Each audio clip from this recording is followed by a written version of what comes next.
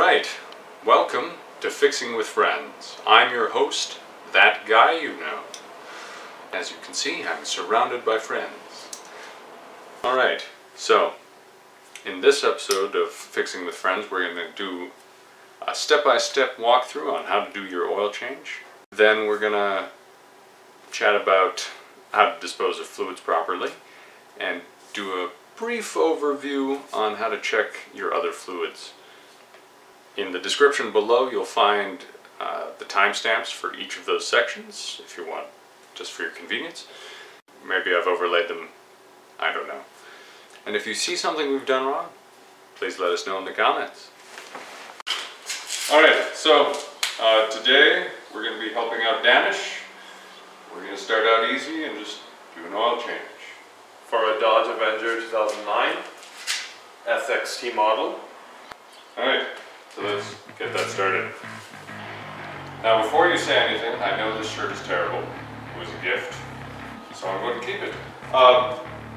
First step in changing the oil, if you haven't done it before, by some chance, jacking up the car. Sometimes you can sneak under, which is really nice, but in this case, it's not. First thing is, Danish is gonna set the jack stand under, a suitable jacking point, and then we'll get to changing the oil.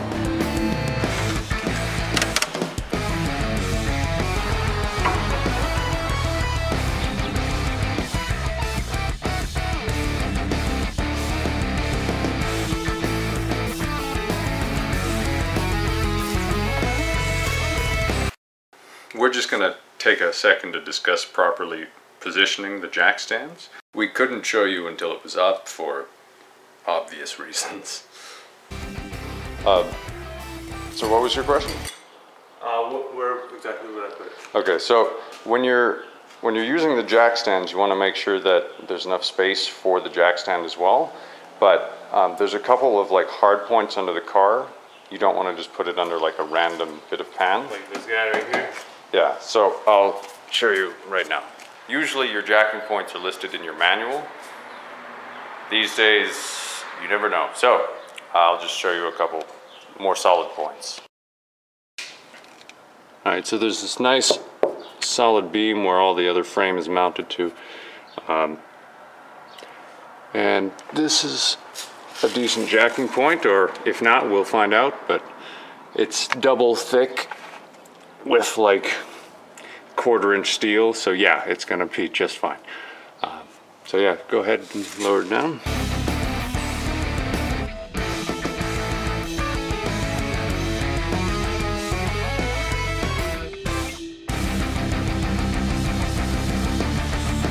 You're just gonna repeat the same process that we did on the right hand side? Now we're just gonna check and make sure that the car is sturdy before getting under it. It's not moving at all, which is nice. And I'm not that big. Yeah, that's definitely good. Okay. We're just gonna open the filler cap so that once it's draining, it doesn't glug. It'll just come out smoothly. And we're gonna pop this up just a touch for later. I'll explain why, perhaps.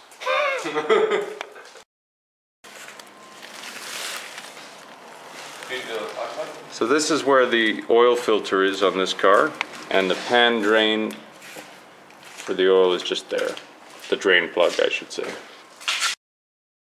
Alright, so when I was looking at this, I was thinking it was a special bolt, but looking at it closer, it's just very, very rounded. So we're probably gonna go replace that now so it doesn't get stuck on there permanently. Just a second.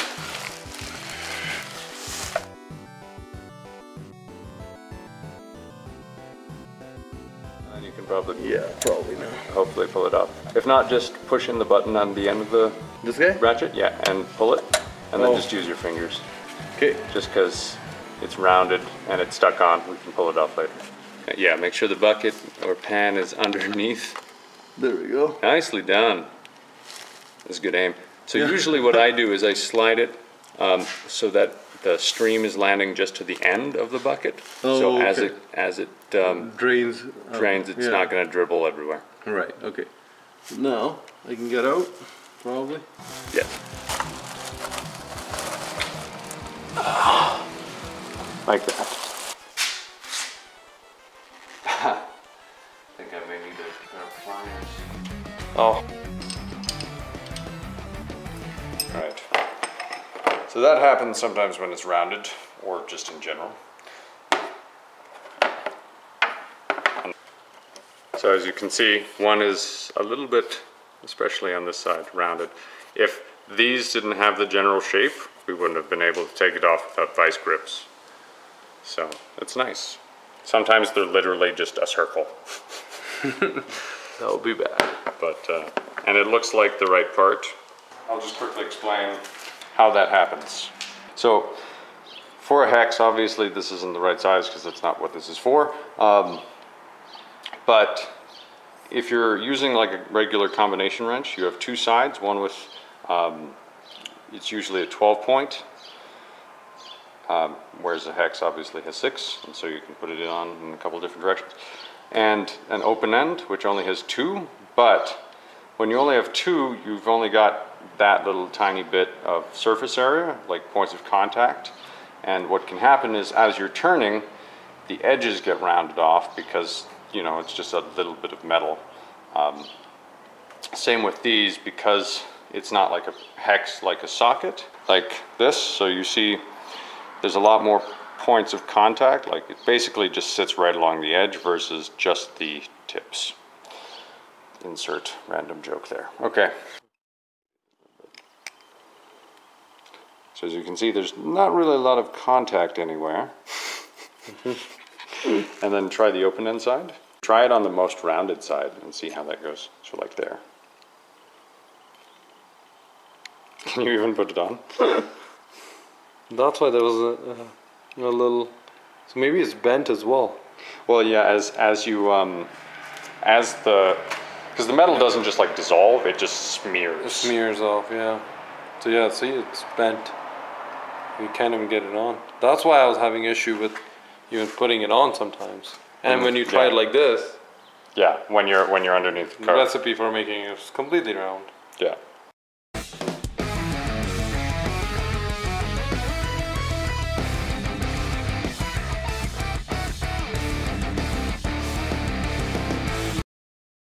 So the filter's right there. Yeah. So go ahead. Can you see it? Yep. Okay, so now we're just gonna twist it. You just want to be careful because the oil's gonna spill out a little bit. Maybe I was too slow to get it out, but it's fine. It's not nearly as bad. When they're on the side, it usually drips out quite a bit more. So there you go. So yeah, and then just wipe up as much of the old oil as you can, just so it, you know, less contamination later. Right. So sometimes what I like to do, especially if you're not changing the oil particularly often, is do runs like an extra little bit of oil through before you close it up. That'll just clean out the rest that's sitting at the bottom of the pan. We have a handy dandy hot sauce container here. It was cleaned before, and this is a fresh oil, so I know how much oil I'm putting in. And it's easier to pour. It's easier to pour, exactly.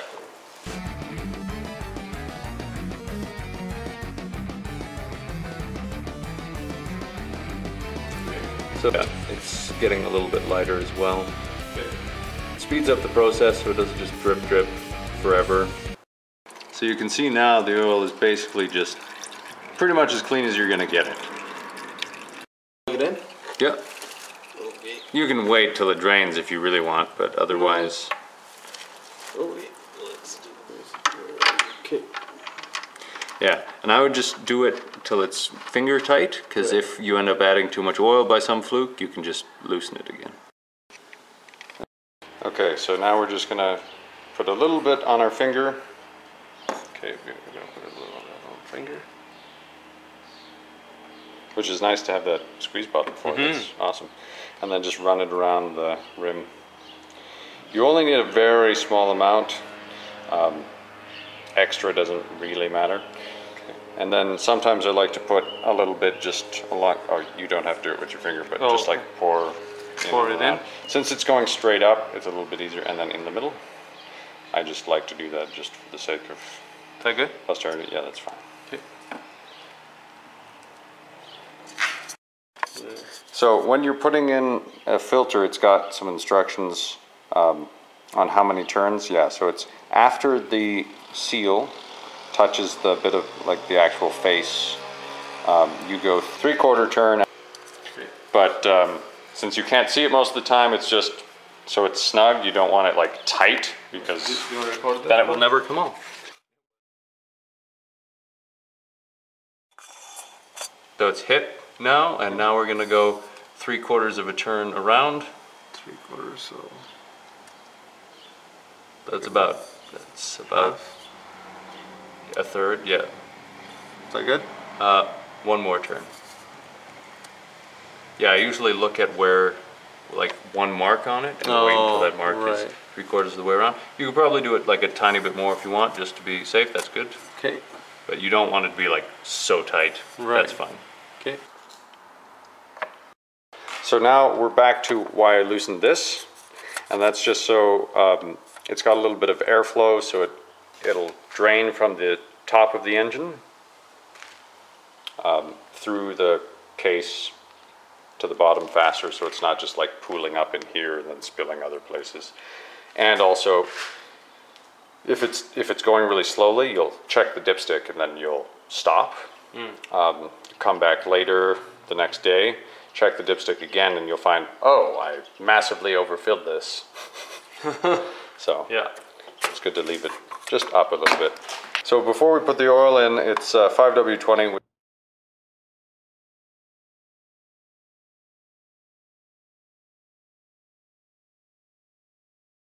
So we're putting synthetic in because it doesn't do too many oil changes in a year because it doesn't drive that much, and it's longer lasting.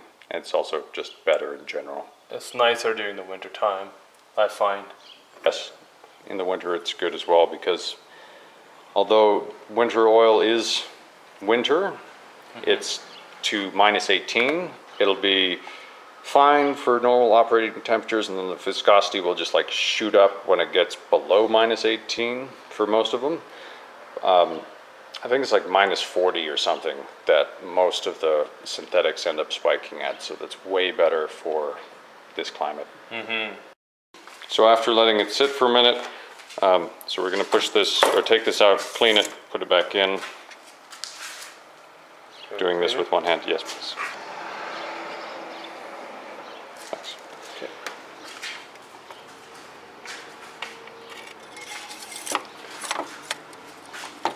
Yeah. All right, all the way in, not just part way in. That messes up your reading, and so many people do that. We'll leave it for a little bit so that the oil actually can go down to the bottom of the engine. And so we're going to quickly check the oil level before adding any more. I don't know if you guys can see that with the light right now. No, but anyway, you can kind of see it's in this safe zone here. Oh, there, my thumb made it work better. It's right about there. So for a guess, that's pretty damn good. You can leave it there. Normally, I like to be on the safe side and add it kind of to the top. And then if it does leak, you've got, yeah. Whenever you're checking the oil level, make sure you wipe it off before putting it back in, or else it might mess up the level next time. So the last little bit's probably maybe 2 cups at most. So we're just going to finish it off with a little tiny bottle. Not all of it, but usually you go kind of slowly in steps. But again, it was probably about 2 cups. So when we check it, that should be fine. If not, that's why we didn't tighten the drain plug yet. Drain plug, not club. So it's about, sorry, I'll use my thumb again. So it's about halfway. You can probably top it up with the rest of the bottle. If you want to have a little bit more, that's fine too. It's up to you. What is the good thing? It's fine where it is. If you want to finish up the little bottle, then it's just in there. Yeah.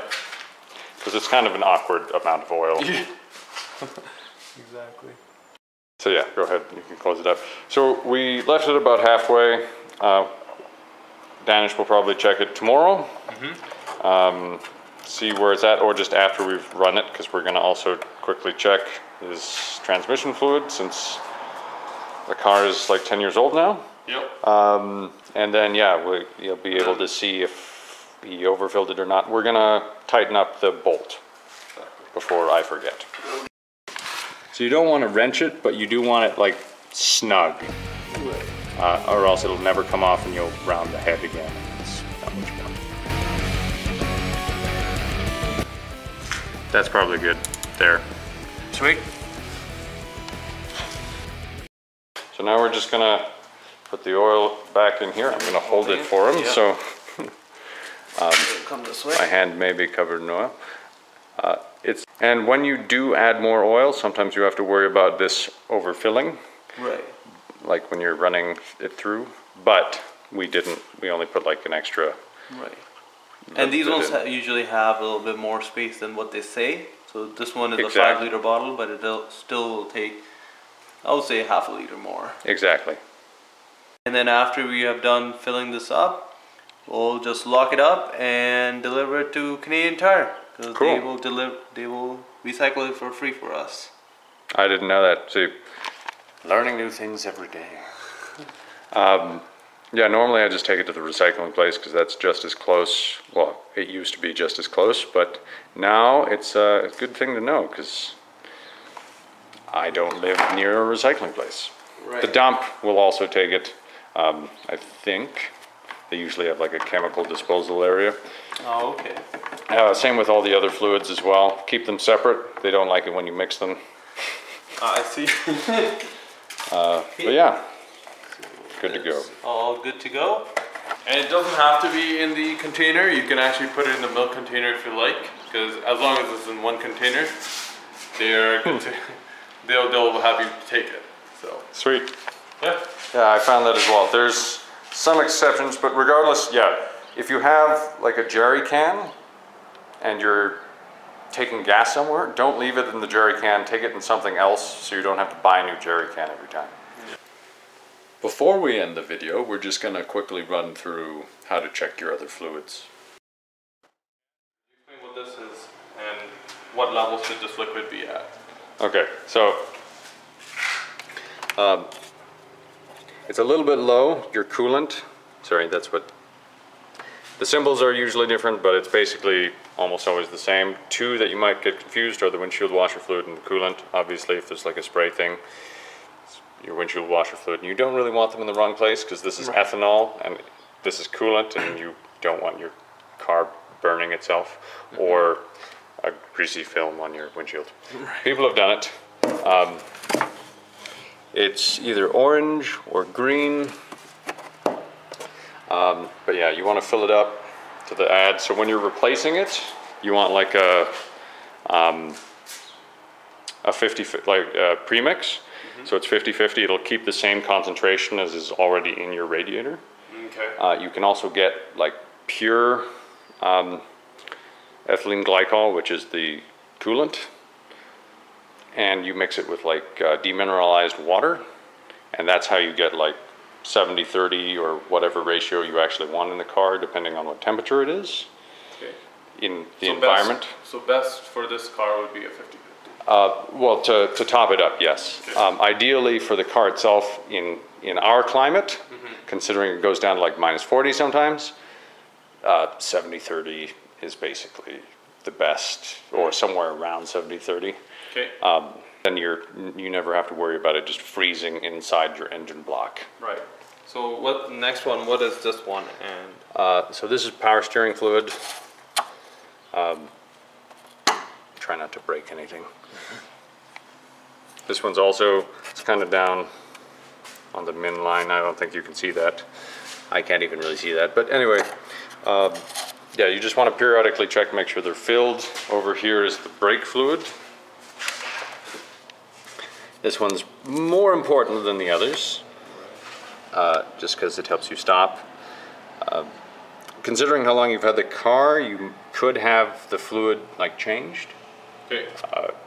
It's usually kind of expensive though, and sometimes they'll just like take a turkey baster type thing. Oh, okay. Yeah. And then pull it out and then refill the top, and then the rest that's in the lines isn't actually changed.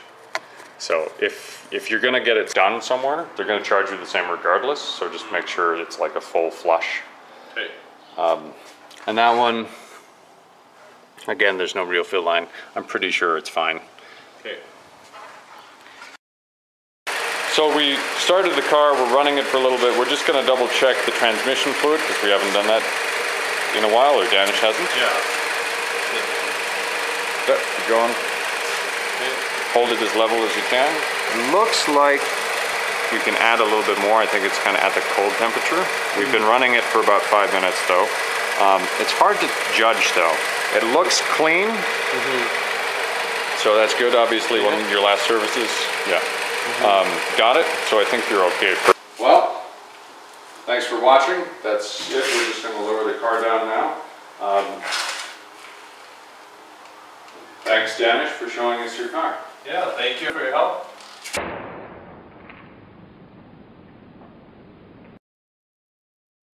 So, if you guys enjoyed the video, give it a like, share it with your friends.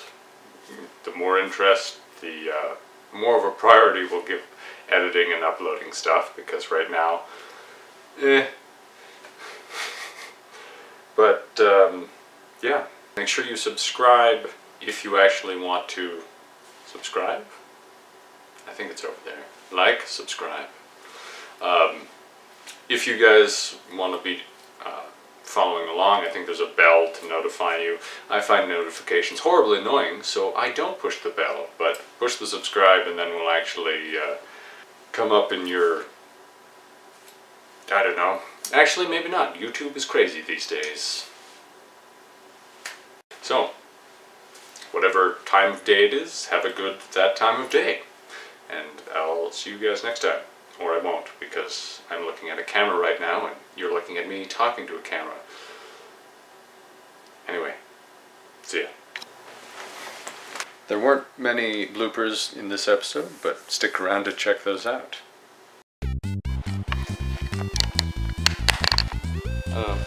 Okay.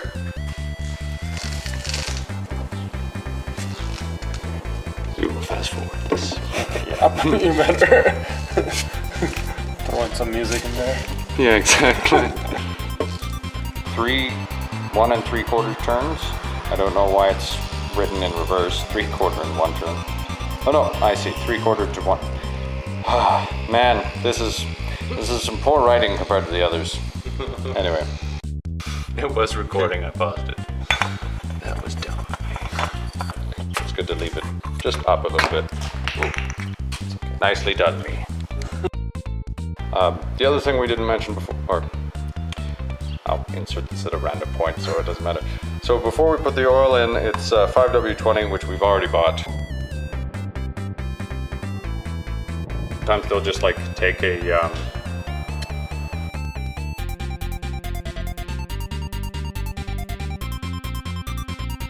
type thing. Oh, you don't have to take it off because. Oh no, I just. Okay, yeah, this isn't the way. I get that. Don't want an elbow full of oil. Yeah. I have done that. Oh, that's. I'm like, where's the camera? So, hopefully you guys. My hands everywhere. I don't know what to do with them. I wouldn't say they're instructional videos, it's more just for your entertainment, so you can either enjoy watching us screw up terribly, or be successful, or just, you're just really bored and staring at your computer blankly and questioning the meaning of life. And if it's worthwhile, if you're having these thoughts, please call the number below. Moving on. I should really write down what I'm supposed to say, because I get sidetracked every time. Let's try it again.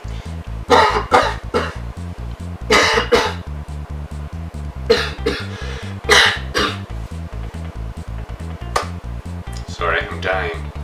Slowly dying. Let's just start again. Alright, take 71. If you guys enjoy it, great. If not, it's there. So deal with it. Great. The more time I take, the more editing I have to do, which is of course my favorite thing in the world.